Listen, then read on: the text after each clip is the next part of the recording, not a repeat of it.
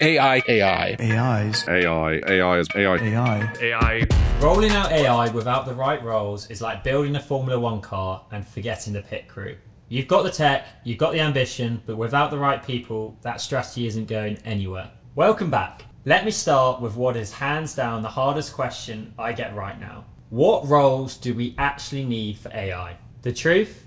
It's tricky to quantify, especially with how fast the AI landscape is changing. Every week there's a new tool, a new trend, a new LinkedIn job title. But here's the good news. I'm going to try and help you out today by solving this. The bell curve is normalising, we're past the hype spike, and what's emerging now is a set of roles that are consistently delivering value on the ground. And that's what we're here to talk about in this video. I'll cover why traditional AI teams are broken, the 5 new roles you must hire or upskill for, and how we're helping clients build AI dream teams that actually ship results. Let's dive in. Most AI teams were built for model development, not productionization, not experimentation, not business adoption. So here's what we see. There's too much research, not enough results. There's too much tech, not enough translation.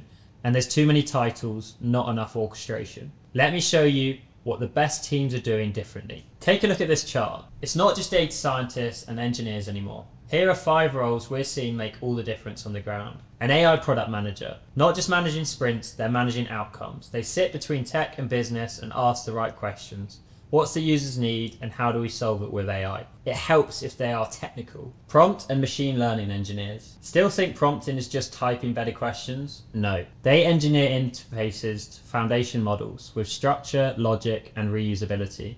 The difference? 2 to 5-fold better outputs, less hallucination, way more ROI. Key to build effective models. The AI ethicist. Compliance, bias, guardrails. Although I say don't start your AI journey with this role, as you scale, this role is no longer optional, especially in regulated industries. A DNA or AI translator. Think of them as the bridge between your CFO and your LLM. They speak numbers and neural nets, and they're the reason your exec team finally gets it. And the AI architect. This one's critical. They're not just picking models, they're designing the whole system. Data pipelines, RAG systems, retrieval, security, the real builders and integrators behind the scenes. The Gartner model shown just there does not work without them. Here's how you can help clients make this shift. Step 1, role mapping. Map your current team against delivery needs. Do you have the right skills to go from use case to MVP? Step 2, org design for AI. Define how AI fits into your squads, value streams, and OKRs. Hint, it's not a center of excellence on an island. In some cases, here's an example of where I've done it. I've embedded these roles directly into platforms like SAP SuccessFactors, so HR, transformation, and leadership were all able to track capability gaps, L&D pathways, and accountability across the whole business. It's not just a headcount conversion, it was a capability build. So you've done role mapping, you've done org design, and your last step is pilot with purpose. Give the right roles space to test, break things, and prove value fast. Top tip, although everyone thinks consultancies are dying, they're not. Find fast and nimble ones that can scale up and down as you need, like we do here at S&S, little plug. But AI isn't a tool, it's a capability, and capabilities need people. You wouldn't launch a new product without a PM, you wouldn't move to cloud without an architect, so don't roll out an AI team which is stuck in 2020. If you want a full AI org map template and a role guide, DM me and I'll send it over.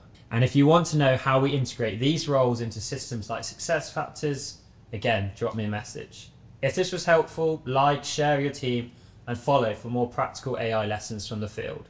So there's my go at trying to really define what those key roles are, which are defining careers in the next 3 to 5 years. Take it away, chat to your friends, colleagues in your next meetings about these roles. I bet some of you are going to challenge or feel a bit precious about the current roles you're doing, but these are what I have seen working day in, day out as the priority for making AI work in businesses, and what I think in the next 3 to 5 years will be those key roles in this AI space. I hope you enjoyed this. See you next time.